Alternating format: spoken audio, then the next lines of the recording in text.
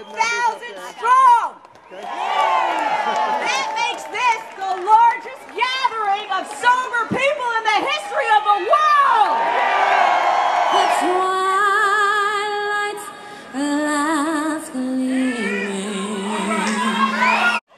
Hi, I'm Carol McDaid. I'm the Virginia Recovery Delegate, and I have 12 years in long-term recovery. And I am so happy to be walking over the Brooklyn Bridge right now, representing my state and all the individuals and families in recovery in the state of Virginia. So many people that they're going to have 2 whole bridge spans full of people. When we get over on the other side, there's going to be a whole other group of people coming across.